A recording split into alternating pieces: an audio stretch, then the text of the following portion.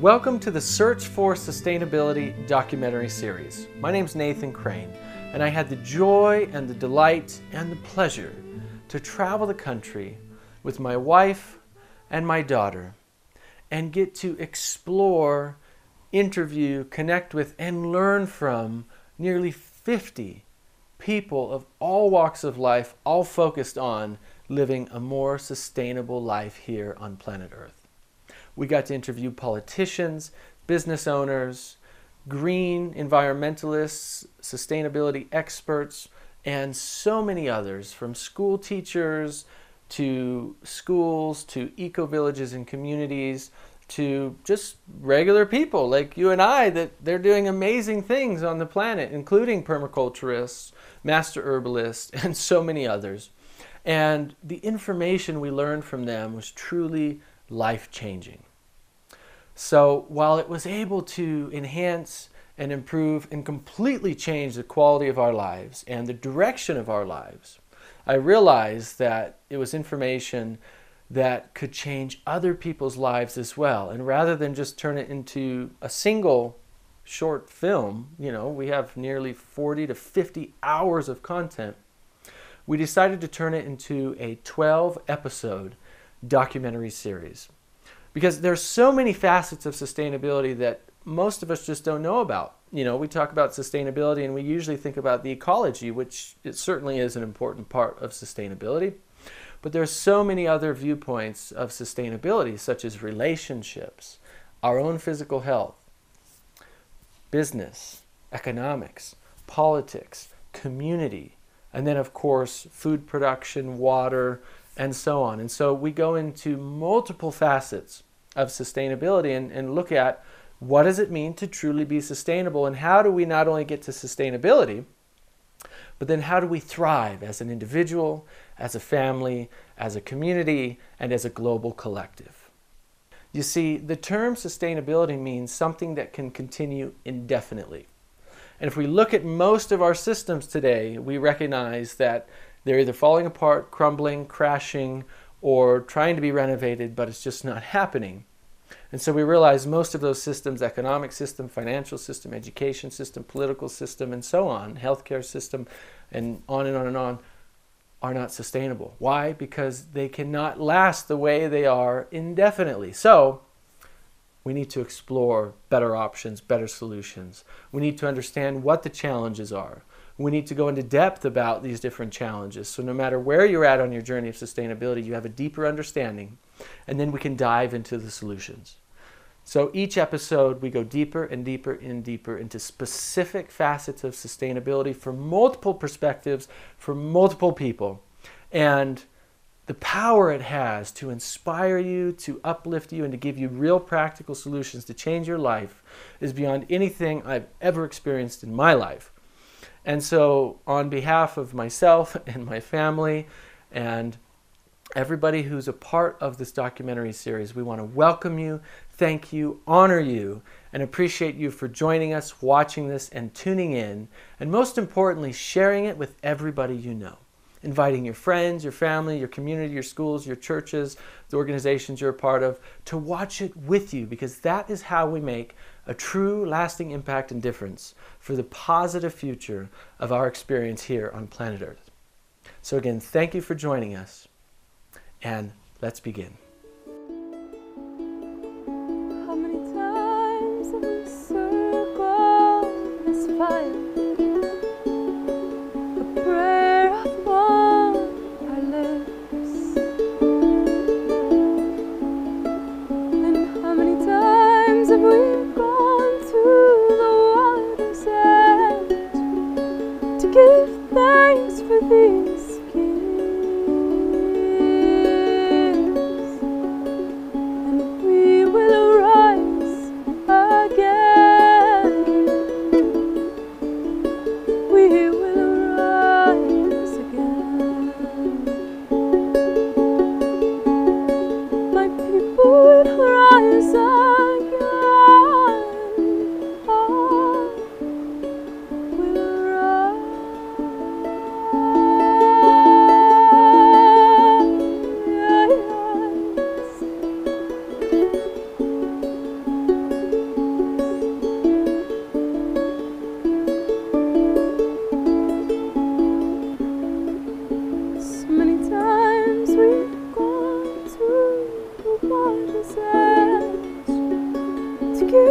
thanks for being scared.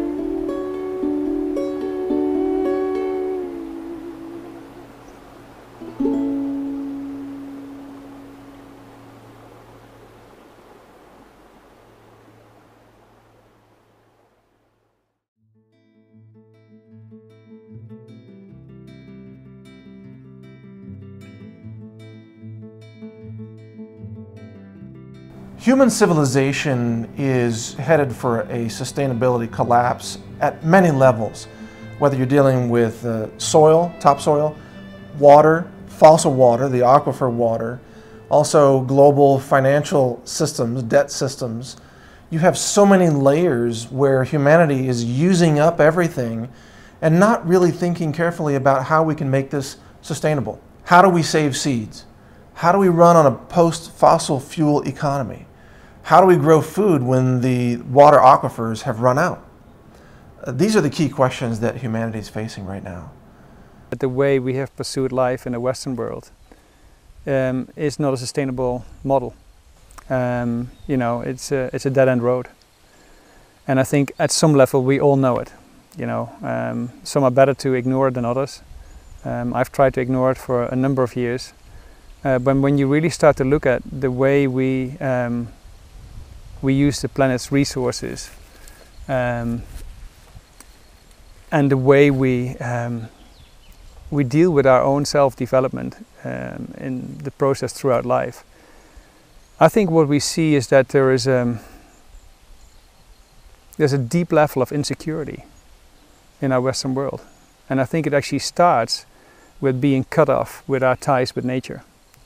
There are a lot of impacts on our planet from all of the products that we're consuming, all of the things that you can buy and throw away, all of the pollution that's being put into the air and to the water through all of our consumption. And people are losing contact with each other as well. And they're losing contact with the earth and with the preciousness of our resources. You know, people take for granted just, oh, you turn on the lights and it comes on. You open the faucet and water comes out. Why would you need to turn it off? You know, so so our natural environment suffers from that. But what I think is more important, because I feel that the earth is very resilient. You know, she's gone through many ice ages and she's dealt with more than us over time. And I know that she'll live through this big transition time we're going through. But we're missing out on this beautiful connection with the earth. If we recognize that what we live in, and this construct that we live in, is this an illusion that's actually created to really, at the end of the day, it's very much like the Matrix, where the Morpheus character says that that when the veil comes down and then you realize that you're a slave, Neo, that, you know, that we've constructed a society and where we're all slaves to wage slaves, stuck in our positions, stuck in jobs that we can't stand, doing things that we hate, bombarded with information that keeps us docile, that keeps us feeling that we have no power. But we have all of the ultimate power that we need to change this overnight, but we're not doing it. The systems we have in place go down to the detail where when we sit in a classroom, we normally sit in a square room, right? The teacher is on only one side of the room, where the blackboard or the whiteboard or the screen or whatever is. And we learn to look for direction only from that one spot in the square. And it perpetuates, literally, it puts lines in our brain. I mean, neurologists have explored this and have proven this. It patterns us in these square systems of thinking where we're always in our rank, and if we're back here in our rank, it is very difficult for us to get to a different rank. Even today, where we think, you know, the dishwasher can become the millionaire, it still doesn't really work, because that's why people go broke after they win the lottery, because they cannot handle being in a different spot in that hierarchy. I think humanity suffers from a dangerous mindset of really short-term, selfish thinking, where we're not thinking 4 generations ahead or 10 generations ahead. We tend to be preoccupied with what's here right now, how can we survive or how can we profit in a selfish way, rather than thinking about, well, what about our children, our grandchildren? What can make human civilization sustainable for 1,000 years rather than make profits for our corporation for the next quarter? You see, we have corporations running the system today. Corporations dominate food and energy and banking and finance. These corporations are not thinking about long-term sustainability. They're thinking about shareholder profits for the next quarter or the next meeting or the next round of investors coming in and giving them money. They are not focused on what we need as a civilization to still exist and still be here in 100 years or 500 years or 1,000 years. Those answers are completely opposed to the way corporations operate today, which is really a rape and pillage exploitation of the planet and of the people at the same time. The commercial food supply is toxic. You just don't want to eat what's coming out of the grocery store or being sold in restaurants. It's just not good for the human body. So I feel like right now it's a vital time for people to start focusing on sustainability because of the way our culture and our world is shifting. We're seeing a lot of instability in markets. You can even watch the last couple years, watch the food prices, how they shift. Right now I know in some areas of the country, there's shortages of eggs, there's rationing of eggs, the prices are going up because of the different bird diseases. We had that last year with the pork diseases, and so I'm not saying necessarily growing your own food will completely insulate you from all of that, but it insulates you from a lot. So when everyone else online or Facebook is talking about how much they paid for eggs, I just go out to the chicken coop and there they are. So I'm not saying it's easy necessarily to grow your own food or it just comes, without any effort. But absolutely, I think people, now is the time to start learning how, learning where your food comes from, learning how to even just do little things. If you live in an apartment, grow something on your balcony. Just take a more active role in that, because we do live in an unstable society right now. Things are shifting, and you never know when that's going to become a lot more important, or when the grocery stores aren't going to be as available. No more room for unsustainable lifestyles and practices. And so literally we're being forced that way. And we can see the planet is rebelling. And so we're getting a warning. And so that's why. But that's one level. The spiritual level is we're meant to be sustainable. Okay? And from my Native American background, I'm thinking, the whole training, metaculacid, to all my relations, is to live in proper harmony with every level of life. It's just the way you're supposed to be. Okay? Then the Europeans come and they're completely unsustainable, and the Native Americans don't even know what to do with that. And so, what's wrong? Okay.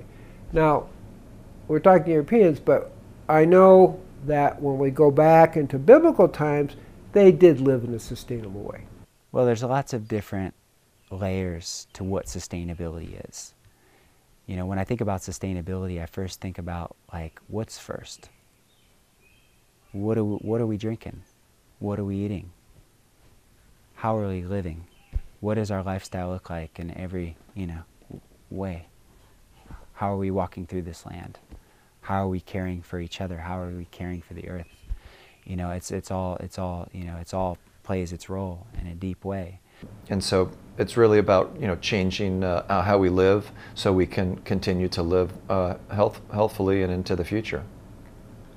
When we're talking about the planet, we're speaking about our mother and returning to our mother. So, I feel like the hearts of the people are broken, and for those of us who have ours whole, it is our job to uplift those and help those repair, so they can have that self-sustainable happiness that we all seek.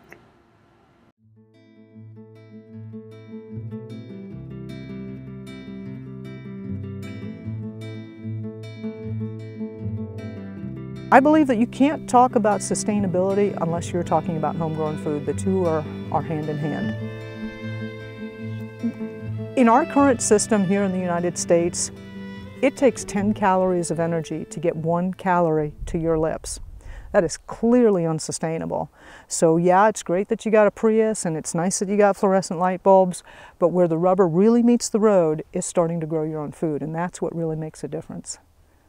Right now in our culture, we have food that, never mind being raised with chemicals and things like that, we have food that people never touch. You can plant and raise and harvest whole fields of grains and corns and stuff with tractors that are run by GPS, and no human is even involved in that.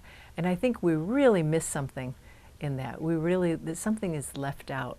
It isn't meant to be raised mechanically like that. It's food that has no vital life force in it. And I feel bad about those poor plants that have to live through something like that. That's not how nature meant it to be.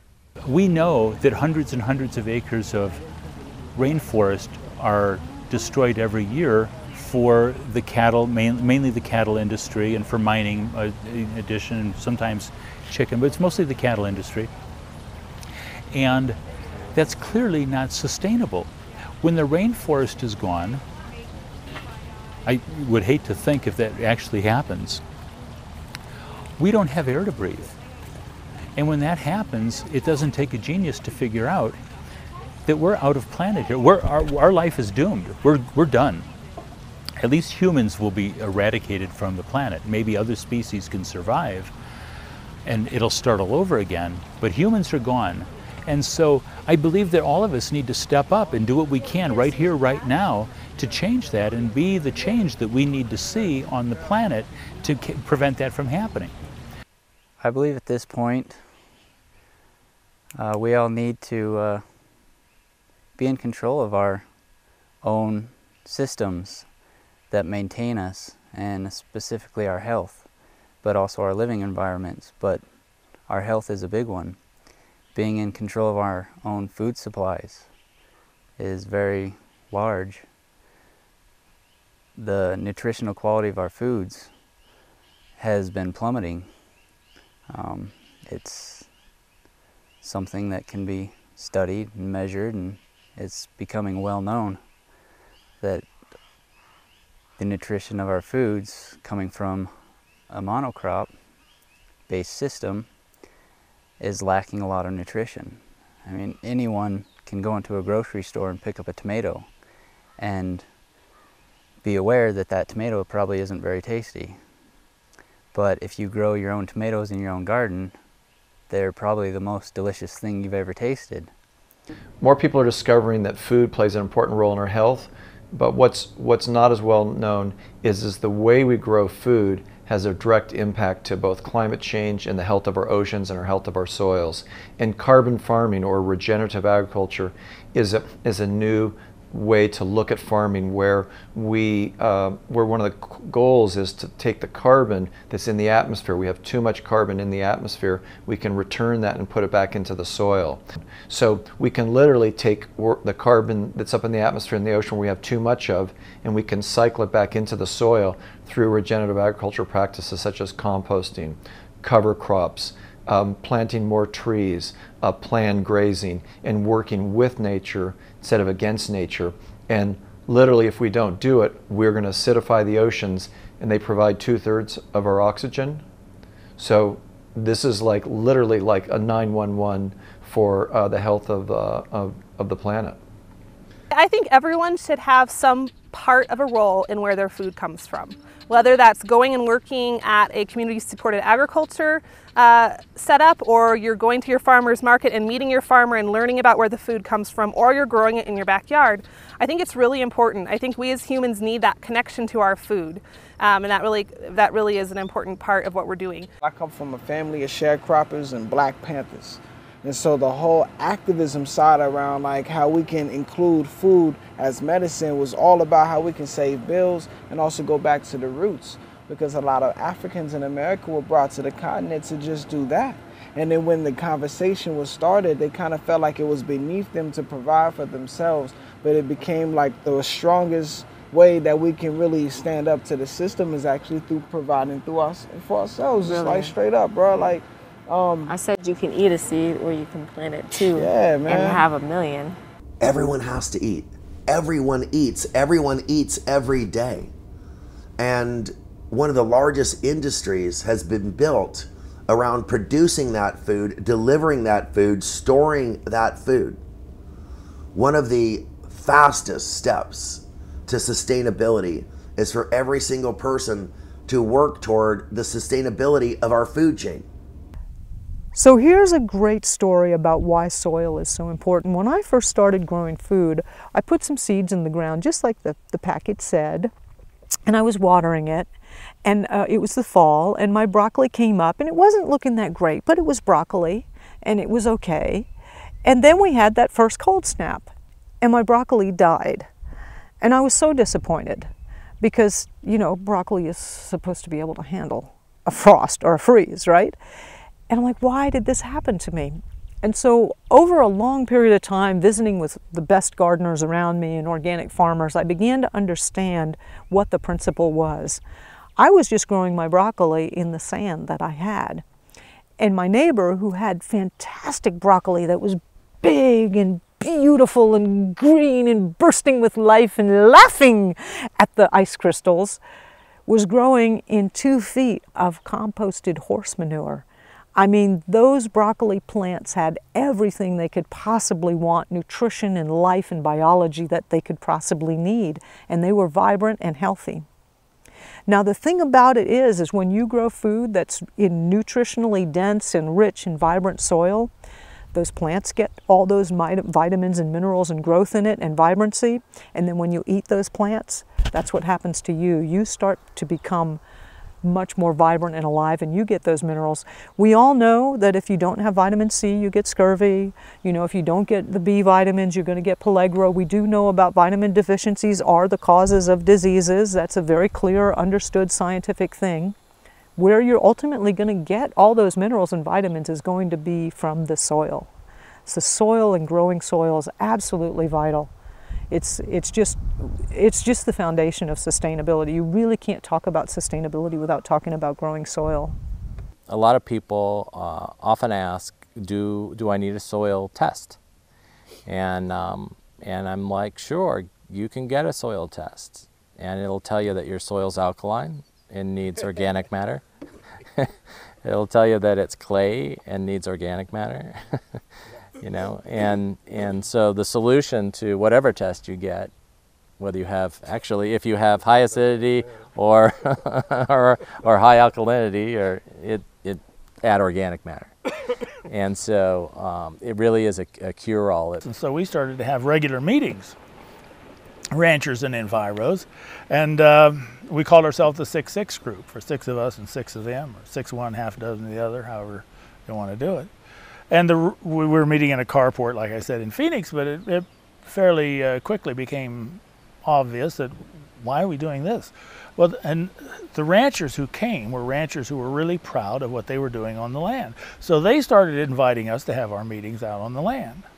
So here we are going on the land, and they're taking around and showing us what they're doing, how they're managing their ranches, and I'm finding out that the ranchers know a hell of a lot more about the land than I do as an environmentalist, and I'm trying to put them out of business by getting them off the land. And in essence, I was finding out that I knew very little about what I was talking about. They knew a lot. And they showed us some things that are really surprising. So from that, I started visiting ranches around the West, and wrote a book about ranchers who were doing really exceptional stuff like this. You know, one ranch in Mexico, where the guy was just doing incredible things, getting the land to come back, and we compared his ranch with the ranch next door. And it was like night and day. I mean, his cowboys are standing in grass up to their nose, and the ranch next door is almost as bare as a tabletop. So we went to ranches around the West, saw projects like this, but in the process I also started visiting preserves. And I'm beginning to notice that the ranches I'm looking at are a whole lot healthier looking than the preserves. They got more growing on them. Obviously the land is more vital. There's more of a functioning water interchange between the land and the plants and the soil. And so I'm beginning to wonder. I wrote that first book. It was called Beyond the Rangeland Conflict, Toward a West That Works. And one of the chapters was about the ranch we're sitting on now, the Orm Ranch, because some of the people here were really, the people I knew here who were managing the ranch, the Kesslers, were really involved in learning how to do a better job on the land and also about bringing people together. We grew up at a time when Victory Gardens was the thing. And the president said, hey, we're at war, everybody needs to grow their own food. Guess what? 2 million Victory Gardens went in 1 year. That's all it took. And so I grew up at a time where every backyard, even though my father commuted to New York by train, you know, just across the river, we were in New Jersey, we had half a dozen to a dozen chickens and we had a garden. So, you know, sustainability in wild edibles is as simple as just seeing what's in your environment and reducing energy, the energy it takes to pick and eat something, to a bare minimum. You know, I walk out my back door, I open the door, there it is, there's the food. That's way more sustainable than getting in a car, driving across town, buying food that was shipped from thousands of miles away. I just save lots of fuel and energy right there. It's super simple to grow your own food. You know, my job is as a steward of my land, you know, to take care of my microbes, to take care of my plants. And the whole trick to gardening, and some people might think, oh, John, I got brown thumbs. The whole thing to gardening is that the plants, they know what to do. Every little seed is encoded genetically with, you know, I don't know, prana, chi, energy, life force, and in intelligence. Where if you plant it, you put it in the ground, you give it some water, it knows it needs to sprout. You don't need to tell it, like, I'm putting you in the water, you need to sprout and grow me food. It knows exactly what to do. Like if you get into bed with somebody of the opposite sex or the same sex, if you're into that stuff, you know what to do. You don't need to be told like this goes there and that goes there, right? And so it's really easy. All you need to do is set it up. So like, you know, having a good bed in the evening is a good place. But in the garden, you need to set it up properly, have good soil, you know, have proper watering and all this kind of stuff. And nature works, right? Nature works, and it's that easy. So don't have these mental blocks that you can't do it. Nature knows what to do. Actually, all we really need to do is get out of the way. If you walk outside, there's just weeds coming up and all this stuff, and nobody's planting them. They're just coming up, they're doing what they need to do. So you really need to set up a good system and then just step back and watch it grow. So I like the idea of permaculture systems because if you plant them well and you do a good job, you're giving a gift to your future self. If you do it really well, you don't have to do anything other than harvest in the future. You don't have to irrigate, you don't have to fertilize, you don't have to worry about pests. You just harvest. Now, granted, you can get your plot of land to produce 4 times more if you go in and monkey with it, but you also have the be lazy option. That solves, and it solves so many of the world's problems around hunger or starvation or dying of starvation. And it's all a matter of getting the information out. And it's been demonstrated to work all over the world. And just a little description of what permaculture is, because I know not everyone knows that word. It really originally was 2 words put together, permanent and agriculture, as a way of how can we have a sustainable food production system? How can we grow our food sustainably? But as we got to know more about sustainable food production, we really understood that permaculture needs to mean permanent culture, because there's a lot more to sustainability than only food. Food's a really important part, but there's energy, there's water, there's community, there's economics, there's all these pieces. The Institute studies how we can integrate human beings into natural systems, or the reverse of that, which would be integrating nature into human systems. There's actually 2 concepts that we deal with. The first is integrated closed-loop production systems. And if you are closing your production loops, you are producing all of your inputs as a part of the production cycle so that you can reduce your cost of input to 0. If you are integrating your production cycles, you're using all of the products of each process, any byproducts, as feedstock for other processes, and that will reduce your waste to 0. So that's the essence of sustainability, And we're looking at what does a suburban sustainable habitat look like?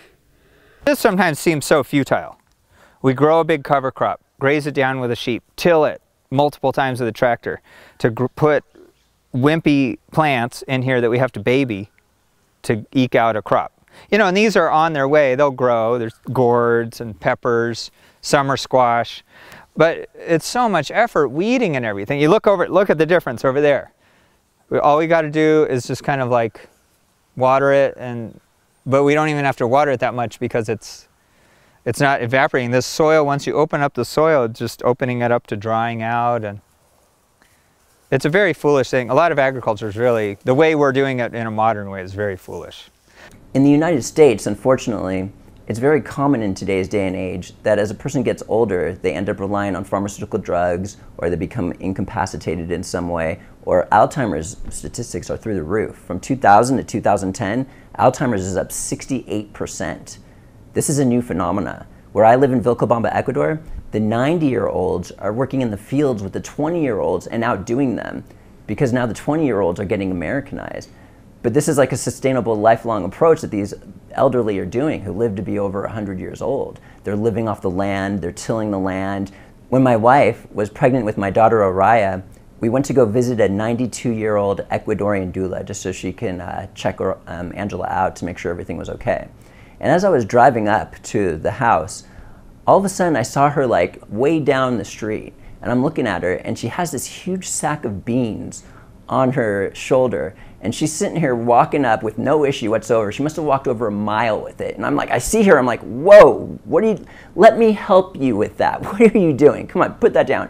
So she puts the bag of beans down, and the girls go in and do their doula thing. So I'm sitting there, all right, I go pick up this bag, and I'm like, whoa! This thing was seriously like 150 pounds. I seriously almost wanted to call her back to help me bring it in, but I sat there and I dragged it all the way to the door. So these people who are living off the earth are living literally till over 90, 100 years old. It's known as the land of longevity.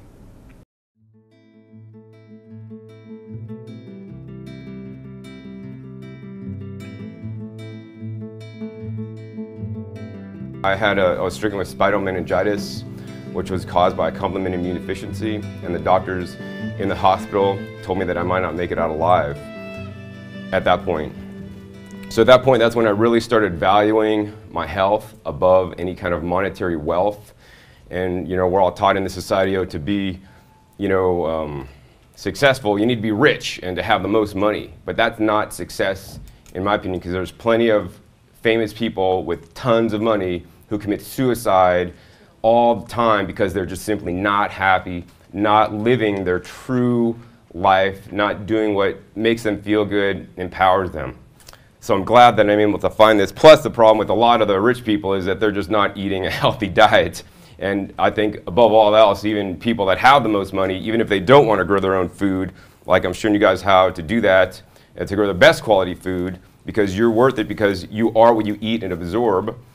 Now, the other part of that is it's much safer to eat lower on the food chain, because the animals are gathering the meat, fish, the fish and the chicken and the cows have somewhere between 15 and 30 times more pesticides, herbicides, and radiation. Big deal.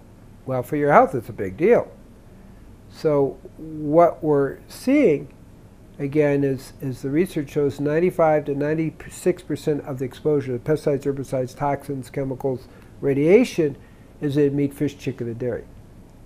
And let's take it closer to home.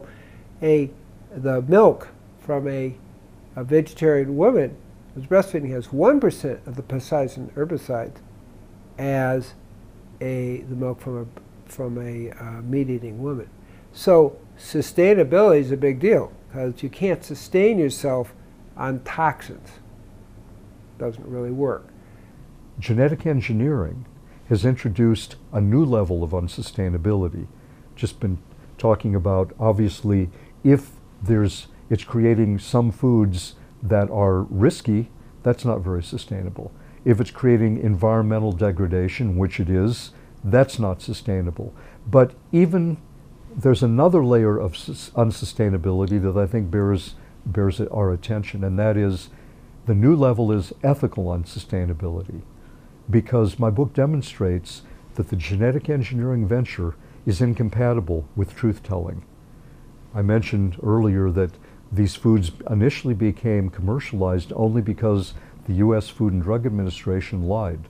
It actually defrauded the public here and the world, told lies, covered up the key evidence, and unfortunately, the groundwork for the FDA's fraud had been laid for many years before that by eminent scientists and scientific institutions.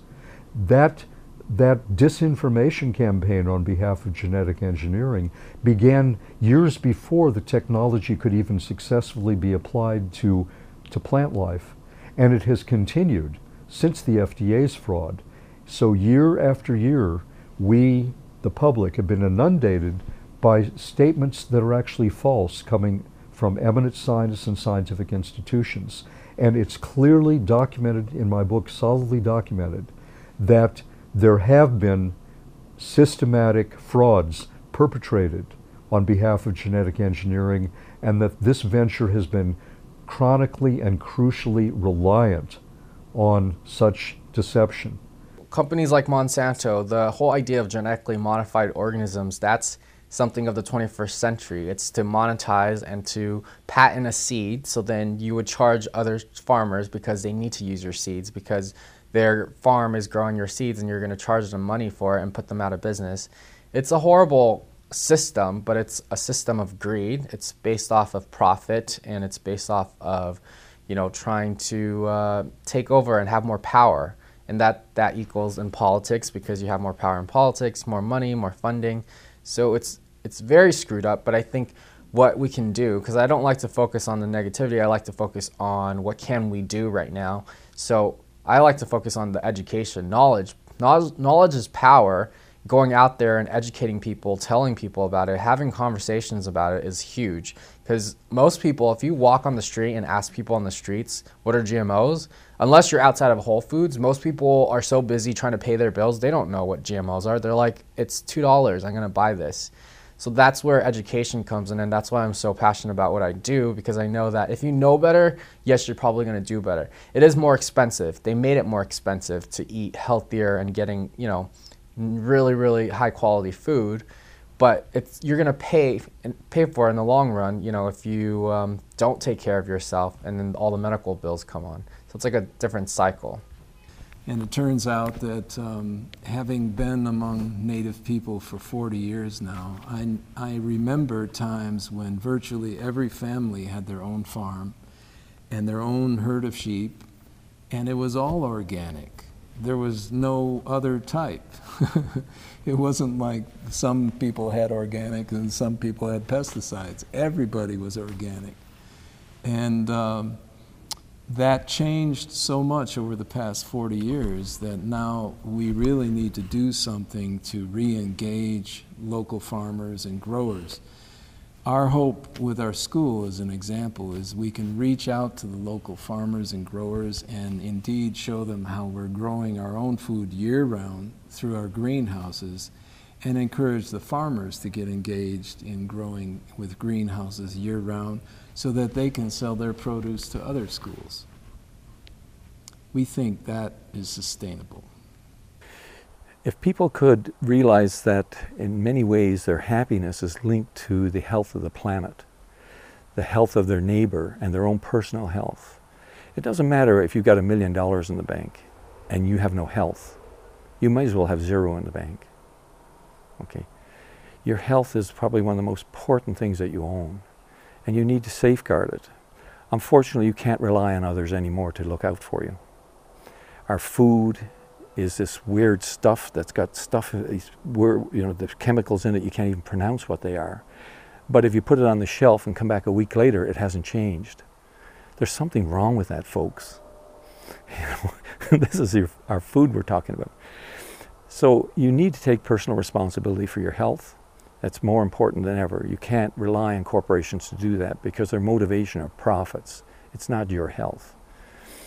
And then when you get sick, of course, there's other corporations that benefit off of that. So I think if we got back to being more grounded in terms of connecting with nature and being personally responsible for the health of our families and ourselves. If we got in conversations like this, converse with others, like say, what are you doing for your children around sustainability? What are you doing for your own life around sustainability? You'll be able to awaken the inner connectedness I think we all have with nature. And people who've never thought about it, just when you ask the question, will start to say, I never thought about that, but now I got to have an answer here.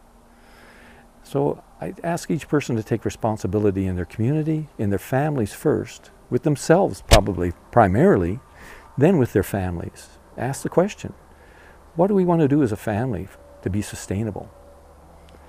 And if they don't know the answer, the parents, the children will tell them. And if I have anything to do with it, and I think, you know, the programs that you're putting together have anything to do with it, the children will probably fill them in.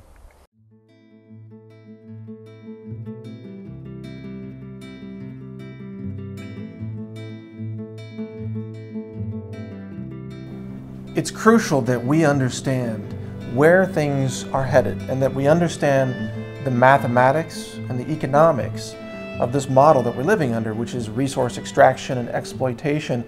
And it is a model that is, by definition, unsustainable.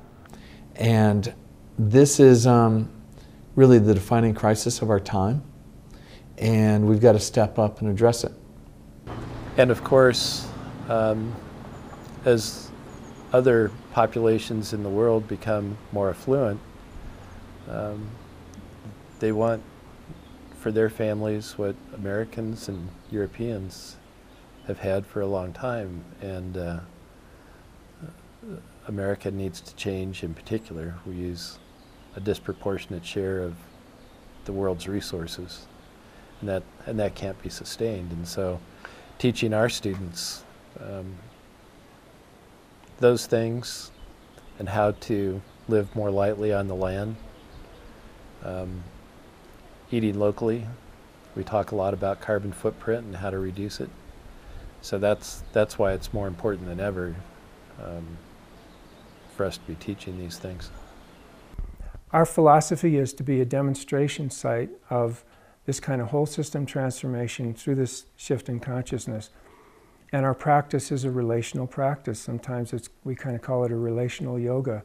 It's a way of really looking at how do we connect with each other by communication skills, how do we listen deeply, how do we speak more honestly and clearly about who we are and what our needs are, how do we work together in a win-win context where we're here to create something that's going to work for everybody when we have important decisions to make.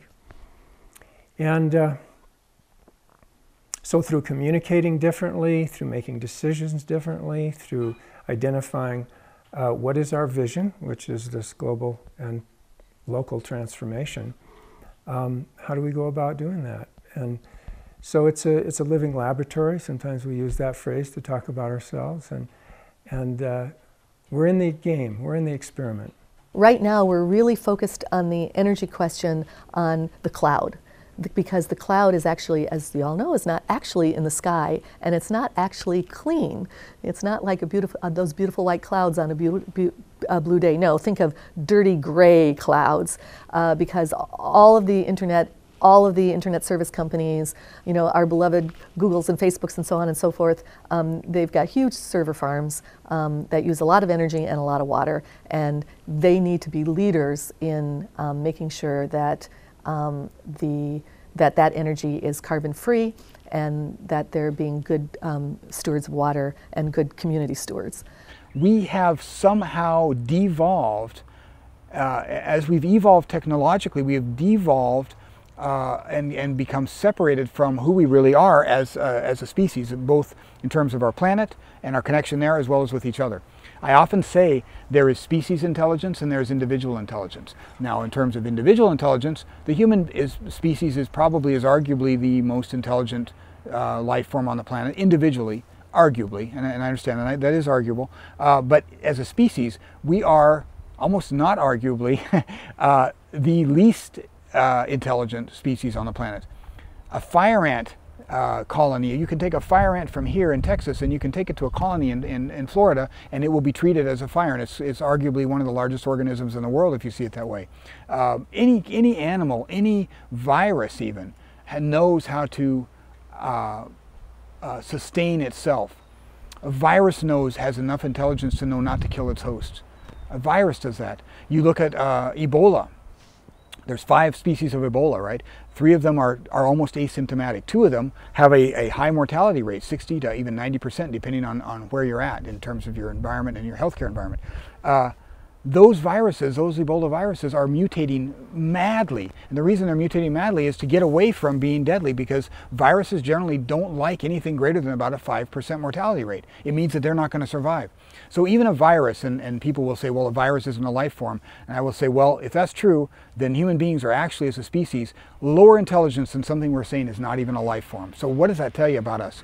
I think for us, a community forklift, bringing together a visionary understanding that we are here really to create a different kind of world. We want to live in a different kind of world. We want to be part of a different kind of world. And we can begin to create that world today. So when you start that organization, you start your path and you put one foot in front of the other, having a sustaining vision of understanding that direction that you're moving in, and that you're changing things. And changing things is going to mean that some people aren't going to agree with you, and that in fact, you know, the system maybe isn't the system we want to be part of. And that's what we have to change. We have to change these much broader systems. But it can happen on this very organic level of engagement in the community. And that's what we've done here. And to tell you the truth, it is so thrilling to come down and see, you know, people coming together and people excited about what they can make happen in this community.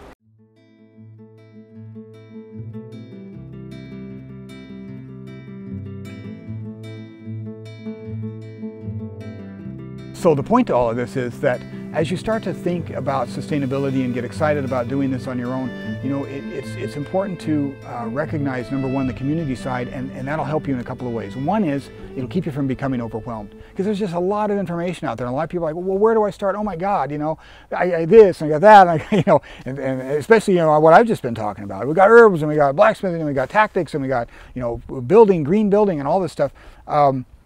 Where do I start? And the community aspect of this allows you to be comfortable with just working on a small piece that excites you. I always tell people when they're learning about something like herbs, where there's just a vast plethora of information, of data, to find what excites you, you know, and that's how you learn. So just find a little piece that excites you. It's sort of like when you talk about prepping. People are like, oh my God, how do I prep for a year? You know, I don't even know where to start. Well, start with 24 hours, right? I mean, that's, you know, right? Like the old joke, how do you need to eat an elephant? One bite at a time. You know, but you break your task down from large into small and do one task at a time. We at least have to try to expose ourselves to communities where that is lived. It is impossible to restructure our physical brain just by thought and intention. So only when we live it can we actually physically become this new paradigm. And for sustainability, which needs us as co-responsible beings for the planet, and we have now shown that we are entirely co-responsible, because not only have we invented weapons that can destroy the planet many, many times over, and some of them have been dismantled because of our anti-nuclear efforts and those of Helen Caldicott and others, but we still have to recreate a new type of structure, a new kind of philosophy that manifests itself and can be lived. How do you get from competition to contribution? Where does it influence us? Everywhere. In our marketplace, well, this is cheaper, no, this is better, no, this is greater, no, this is lower, this is higher, my building is taller than your building, it goes on, my car is bigger than your car, it has more horsepower, you know, you name it. It is everywhere. And to change that will take quite a while. that is not to say that we shouldn't all try wherever we are. And that's why I also very much promote to recognize wherever communities or individuals or families are making strides. The time that we are living in, you see a lot of traditions being lost, a lot of cultures, indigenous cultures, really struggling to survive and just to exist even. And so, you know, part of my prayer in carrying these songs is that they carry the energy from that time, and they actually are a bridge to this time. And not only are they a bridge, but that by singing them, we keep those songs alive and we keep that essence alive in this time. And of course we can't go back, and nor do we want to, but I think, you know, kind of looking back as to how humanity has evolved over time and what things our ancestors did that maybe we've somehow forgotten about, that maybe need to be revitalized and brought back into this time. And songs are one way to do that, you know. I love that theme of how music transcends time. There's a cultural resonance that connects us to the, you know, primal nature of our humanity. And they said, if, you know, there's a tribe in Africa that says, if you can walk, you can dance. If you can talk, you can sing. Anywhere in the world you go, there's a fire, there's a drum, there's a song, there's a heartbeat. So, you know, we want to bring that universality, transcend religion or even the ideology of spirituality, and just ground it in the most human way, you know. And so our songs are carrying just a universal vibration. We're not here to push any one way on anyone. You know, I have mixed feelings about even branding our music as sacred music. We want it to be accessible. We really feel that we've encoded our music with that kind of vibration, but that it's accessible enough for all people. And we hope that, you know, people experience it that way too, that no one feels like they're being preached to or something. And we're just passionate about the changes that we're seeing on the planet and inviting people to step into their purpose within that greater scene. Being involved in a community has literally changed my life. The support team that I have is unbelievable. The people who love you and reach out a hand and want to be there for you, talk to you, support you, make food with you, you become like family. And it really is a very special thing. I know for me personally, it helped me to understand that it's not always just about the food, but the journey is so much greater.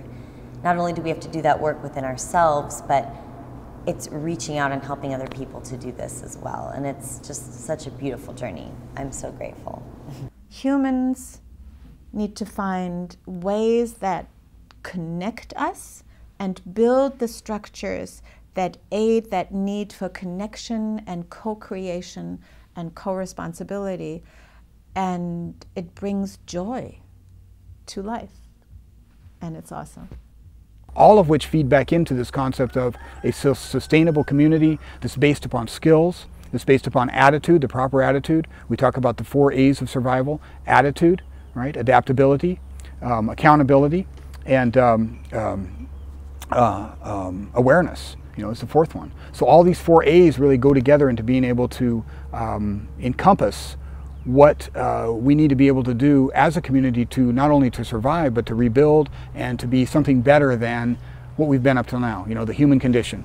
So the human condition isn't survival for us isn't to go and bury yourself in a bunker, shoot anybody who maybe trespasses on your land, and wait for the Walmarts to rebuild. You know, that's not living, that's not life, and that's not what we were ever meant to be.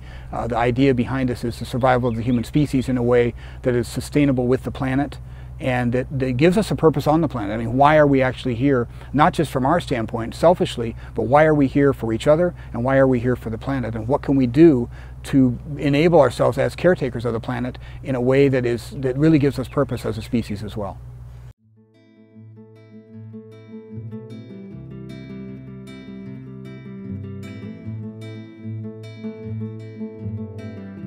It's not only an ecological crisis, it's a spiritual crisis that we're going through.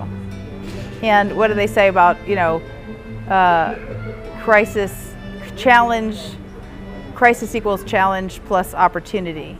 And so it's a breakdown to break through. So a lot of people at this time are having a spiritual crisis of some kind or another, or an awakening. They're starting to have access to abilities and sensations and feelings and knowing and intuition and even psychic experiences that they might not have had access to before, which is partly because of the times that we're in. The energy is building toward this higher awareness. And so it's not unnatural for that to be happening. It's perfectly natural. And some of us who have been at it a little longer, and we've already gone through a lot of our karmas and turmoils and figured out how to hold a field of love despite conflict, and you know, we can help others through as they're just starting to come into that awareness. And that's, I think, a big part of what's happening energetically now. And as each individual on the human Earth team, you know, which is all of humanity, right? As each individual steps more and more into the unconditional love that sees that for what it is and recognizes that each human being is going to go through their own process with this awakening, you know, we can step back and hold it as like almost like an elder brother or sister, you know, and help it be a little gentler and easier as people start waking up to these higher energies. So part of my communication always to this unseen world is that I want my lessons in a gentle way. And that's a powerful thing to know when we're communicating. I'd like to see people in the world thinking about how their thoughts, the traceability of their thoughts, have affected their environment. Whether those thoughts be very deep or relatively superficial, and where those thoughts, what has manifested because of those thoughts. And I think if we can do it for ourselves, we can also do it as a community. Again, starting small, as nature does with a seed, can lead to enormous differences. And I'm very much an optimist, even though that we're put in a very precarious situation. This is, to me, the key to sustainability. Am what I'm doing and is what I am eating, is how I'm growing my food, uplifting the planetary network of life. So kind of ask that question. And am I sanctifying that process? We try to live that way at the Tree of Life Center US and Tree of Life Foundation Gardens. So we ask that critical question, and it's critical for real sustainability. If it's just material sustainability, it doesn't have that added dimension of a spiritual overview. Yeah, we're all connected, we're all one. And when you're really operating on it rather than intellectually operating, it's a different experience.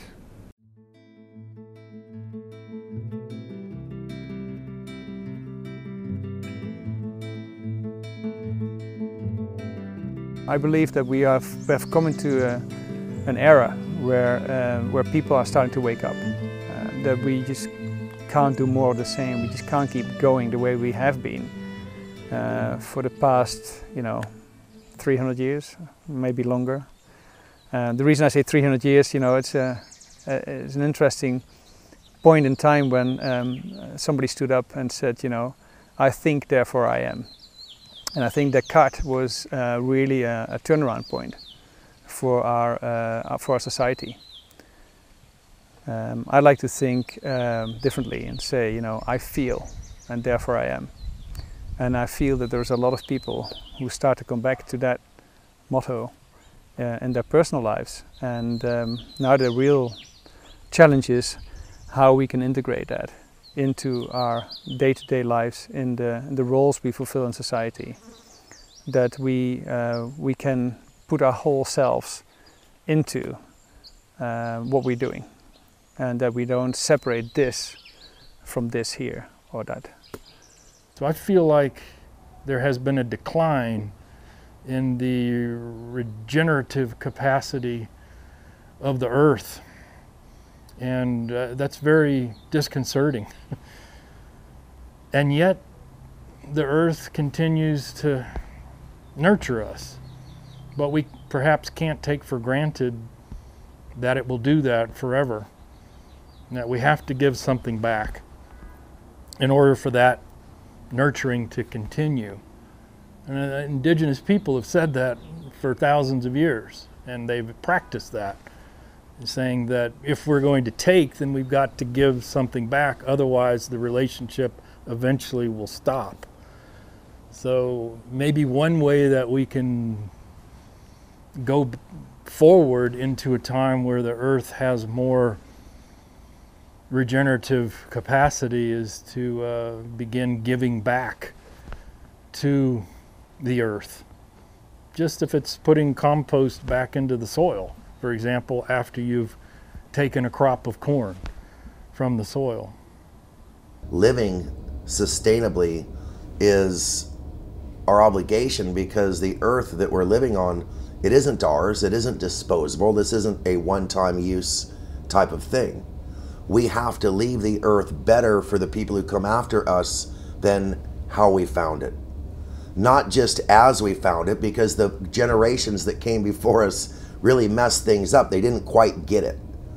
And so it's up to us here and now, not later, not tomorrow, not someone else, you and I, here and now, to do something about it. And the thing we do about it is real simple.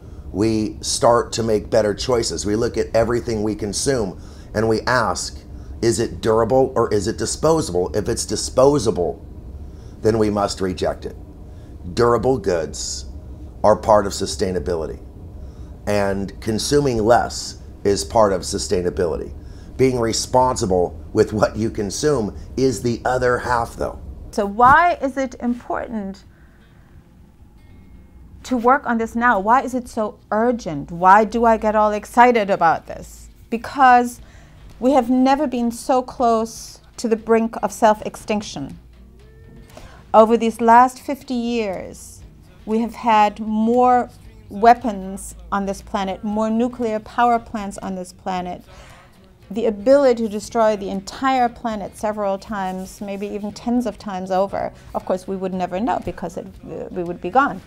But theoretically, we have been minutes away from pressing that button as a human species. Of course, and never have we polluted our planet, and never have we had the possibility to actually communicate around the globe like we can now.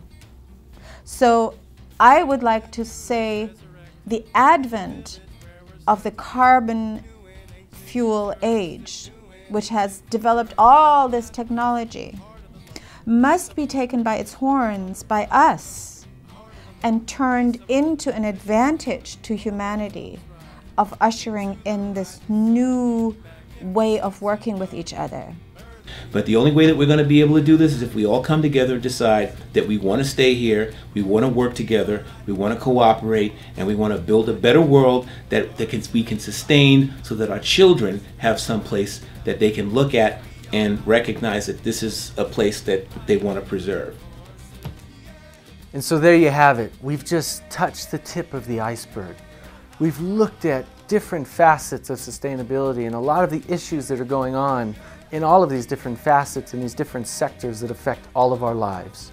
And now it's time to focus on the solutions. Now it's time to make a stand and to decide for ourselves that we actually want to do something about this crisis that we're facing as a collective. And it's time that we want to inspire ourselves to come from that place of love and compassion and understanding and vibrancy and vitality, so that we can create a community locally and globally that is focused on thriving and living abundantly without destroying this beautiful Mother Earth that gives life to all of us.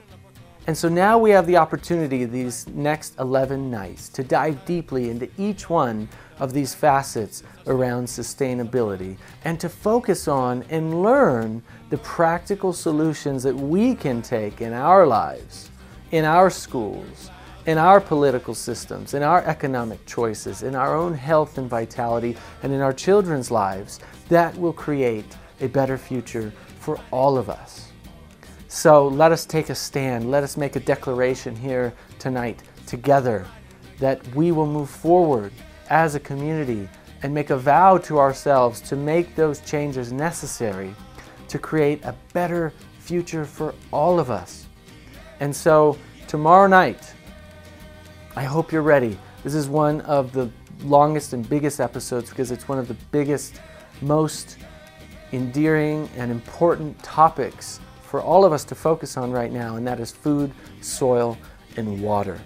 Now these are our basic necessities for living as individuals and as communities and as a civilization.